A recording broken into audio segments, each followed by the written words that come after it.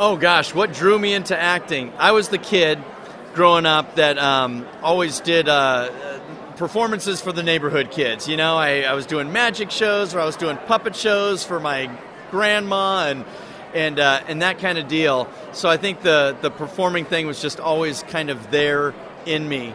And then I would do church productions, you know, and get the narrator part, and then community theater. And that was when I did like my first play. It was a place called the Hayward Community Theater in the San Francisco Bay Area.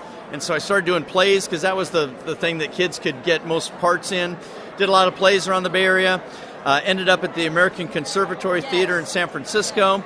Then I ended up at a place called the Minneapolis Children's Theater Company. And while I was in Minneapolis going to theater school, all the kids had agents there because they did a lot of industrial films and commercial work.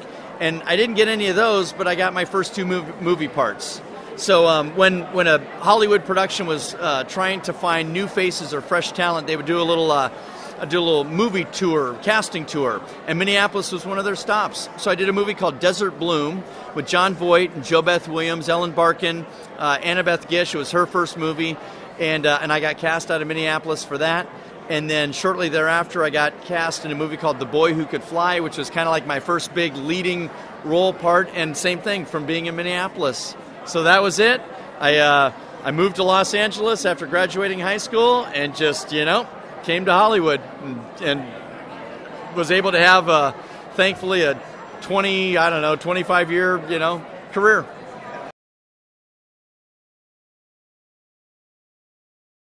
That was the thing about The Boy Who Could Fly. It just had fantastic people. So to be this young 16-year-old kid who gets his first leading part in this, studio film, and I got to work with, for me, too, being on the set with Mindy Cohn. I mean, she was on Facts of Life, and it's like, that was like, I've made it, But then you had Colleen Dewhurst, and you had Louise Fletcher, and Bonnie Bedelia, and Fred Gwynn, who played my uncle. And then, yes, Fred Savage. It was his first movie, my second movie, Lucy's first movie. I think she was on a soap opera at that time. So it was a special film. I think for the three of us, me, Fred, and Lucy, just for all of those reasons. It took several months to film. We got to be in wires and do all this cool special effects filming because our characters fly in the movie, and so the guys that flew Superman now were flying us, and I mean, it was an amazing experience. I got to play an autistic kid who had 6 words in the whole movie, but just would sit there in his windowsill and pretend to fly. Nick Castle was the writer-director who had done The Last Starfighter at that point, and then has since gone on to do all kinds of neat things. So he was amazing, and it was just to have that kind of experience as, again, a young 16-year-old was just like, I've made it. I've made it. I could die tomorrow, and I will be happy. So it was based on Sonny's book that he wrote, and a fellow named Larry Thompson, that was one of Sonny's business associates, was the one who spearheaded it, was the executive producer. So it really came from kind of Sonny's side of things. His perspective. Mary Bono, his wife at the time, was behind the movie. Cher, from what I understand, I think kind of wanted to have nothing to do with the movie. So it was a blast to do because it was a character that I normally probably wouldn't get that kind of a part, but my agent and I kind of rallied with the casting director to be seen for it, and they were doing this thing where they're doing a big nationwide casting tour to try to find Sonny and Cher. Part of that was publicity stunt, and part of it was, hey, maybe we'll actually find some people that look or sound like him. And when it all came down to it, they weren't finding who they wanted, like for Sonny. And so they started looking at actors that they figure could act the part of Sonny. We'll take care of wigs and noses and mustaches and sideburns and those kinds of things. And that's what happened. So I finally got the audition, and they went, oh, okay, this could work. And did callbacks and stuff, and then finally they cast me. And then it was like, then you just steep yourself in watching videos, watching concert footage, watching, the TV show that they did, and just trying to get Sonny and his mannerisms and his voice and those kinds of things.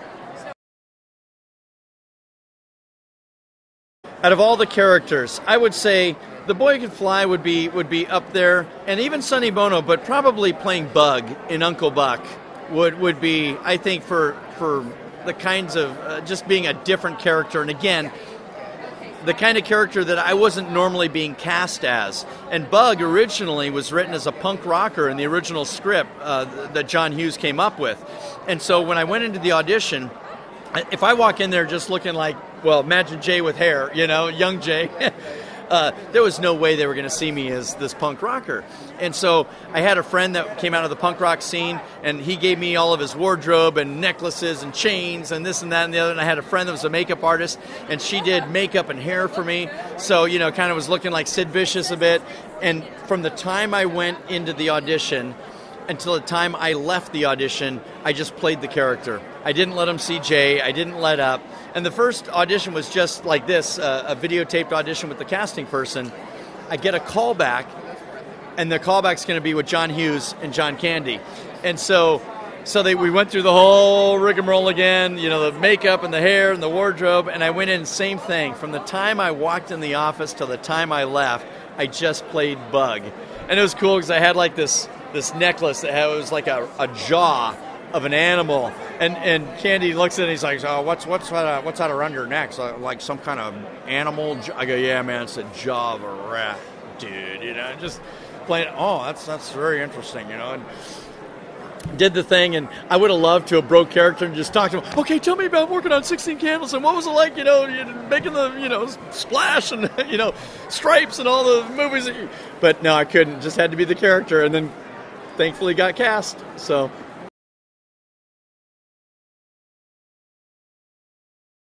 about 15 some odd years ago, maybe it was closer to 20 now. Yeah, I just sensed the Lord calling me into just a totally different direction of life, and became a pastor. Went to seminary, became a pastor, moved up to Northern California, like you mentioned, and pastored a church up there for like 13 years. And then actually we just moved back down to Los Angeles a couple of years ago, to this neck of the woods, where I'm still a pastor, but just at a different church. And, I'm totally content doing what I'm doing because I believe it's the Lord's call on my life. But here's the thing. I love the Hollywood part of my life too, and I appreciate it. I feel so blessed that I was able to have a 20-plus year career and made my living at it and got to do some fun roles and meet a lot of great people. And now what I enjoy to do is, I have a friend that runs the film department at a local university here in Los Angeles. So he'll call me up and say, "Hey, you want to come help out with some of our student films?" I love trying to help inspire the next generation of young actors or filmmakers. Even when I was up in Northern California, I was directing theater and plays and school productions, because that was a big thing for me when I was a kid in theater.